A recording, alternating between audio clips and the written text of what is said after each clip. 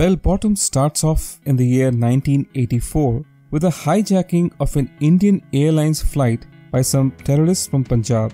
A voiceover informs us that such hijackings have been the norm since 1978, and we are then ushered into a high-level meeting between the then Prime Minister Indira Gandhi and her core cabinet ministers to discuss their next move. Research and Analysis Wing Chief Santook, played by Adil Hussain, informs the Prime Minister that one of his agents, who goes by the codename BellBottom, has all the information regarding hijackings and has been studying them for the past 2 years. We then get to see a grand entrance from Akshay Kumar, who plays Agent BellBottom, and from that point onwards, a cat and mouse game ensues between RAW, led by BellBottom, and the Pakistani ISI, which controls the terrorists. Before we go ahead, just a reminder for everyone, if you've not subscribed to the channel, please subscribe and hit the bell icon for weekly Bollywood related content. There are similarities between BellBottom and Akshay Kumar's previous films like Baby and Airlift. At least the film's trailer seemed to have given that vibe, but the similarities are superficial. BellBottom is inspired by real events. An Indian Airlines flight IC-421 was indeed hijacked in 1984, and the plane did change its course to Lahore before ultimately landing in Dubai. Speaking of Bollywood films, there aren't that many Bollywood films based on plane hijackings. Apart from Neerja and Rohit Shetty's first film Zameen, the list comprises of C-grade films not even worth a mention. It's a relatively untouched topic when it comes to Bollywood films. But make no mistake, BellBottom is a quintessential Bollywood masala movie. Let me qualify it further. It's Masala 2.0, in the sense that everything's polished and an upgrade from the bad masala films that ruined the genre from the 80s onwards. But at its core, it remains a film that utilizes all the broad masala brushstrokes that were present in the good masala films of the 70s.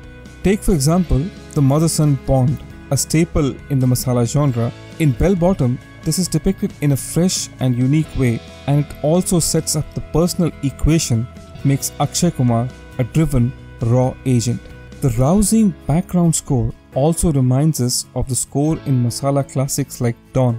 It adds to the film's atmosphere without being loud and overbearing. To be extra precise, BellBottom is a thriller masala film, and there are certain genre conventions that the film adheres to. There is a master villain who commits a crime, in this case a hijacking. There is a clear point of no return moment when the protagonist knows he can never go back to the way things used to be. In BellBottom, this moment is represented by Akshay Kumar's mother's death at the hands of the same terrorist who hijacks the plane. The core event of the thriller genre is the all is lost moment, which is when the hero is at the mercy of the villain, and there is usually a false ending as well. After a scene that seems to mark that false ending, the hero rebounds to challenge the villain again. BellBottom sticks to most of these genre conventions and does a good job in integrating these plot elements by creating a slick and lively atmosphere. There is considerable attention given to small details, and the threat of lives being in danger is immediate and palpable. In short, the world building in BellBottom is quite good, and something that kept me engaged throughout. As far as performances are concerned, BellBottom, as the name suggests, is primarily a film that focuses on Akshay Kumar. Now, I think Akshay Kumar is pretty good at comedy, but when it comes to serious dramas, he has always been a weak link. Unfortunately, BellBottom is no exception to the rule. I was most unimpressed by his dialogue delivery, which was completely flat and undermines the masala tone of the film. On the one hand, the film has a rousing background score, and on the other, there's a hero whose deadpan dialogue delivery negates the score's emotional build-up. The supporting cast fares much better though. Adil Hussain is first-rate as the Raw Chief Santook. His joke comparing Raw to a canine daddy made me really laugh out loud. Dolly Ahluwalia, who plays Akshay Kumar's mother, is also a standout, given that she had only a handful of scenes to leave her mark. Lara Dutta, unrecognizable under heavy makeup, plays Indira Gandhi with quiet dignity and respect. Zain Khan Durrani, who plays the chief villain Daljit Singh Doddi, is suitably menacing and creepy. The film's crisp pace and short running time mean there's very little to do for the remaining characters, Vaani Kapoor and Huma Qureshi. I should compliment the director Ranjit M. Tiwari for making a fact-based, fast-paced thriller that stays rooted in its masala core for the most part. The film's ending could have been better, as it probably doesn't impart full justice to its incredible build-up, but that's still a relatively minor complaint.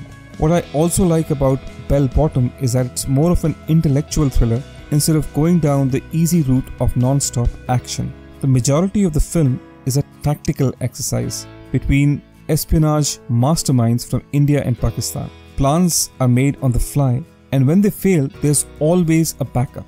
It's a refreshing change in terms of screenwriting, and writers Asim Arora and Parvez Sheikh deserve full credit for that.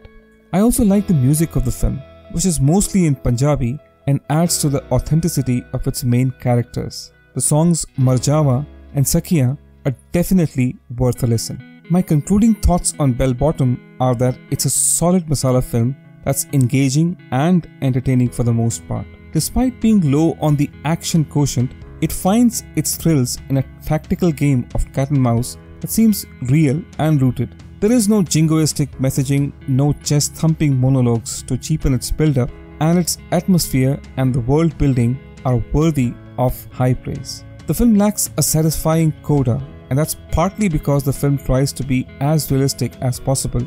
The lead actor is unfortunately a letdown, especially in terms of his dialogue delivery, which could have elevated the film to a higher level, and that's really my main complaint about the film. BellBottom, like the style statement from the 70s and early 80s, is a slick genre film that's well worth a watch. I'm going to go with 3.5 stars out of 5 for BellBottom. So that's a wrap, guys, and I hope you've enjoyed listening to my review of BellBottom. I'm sure some of you will have your disagreements with me as well. Let me know in the comments below what are your thoughts on the movie. If you think this review was helpful, please hit the subscribe button and hit the bell icon to get notified for future reviews. Finally, if you did like my video, please do smash the like button. See you guys in the next one.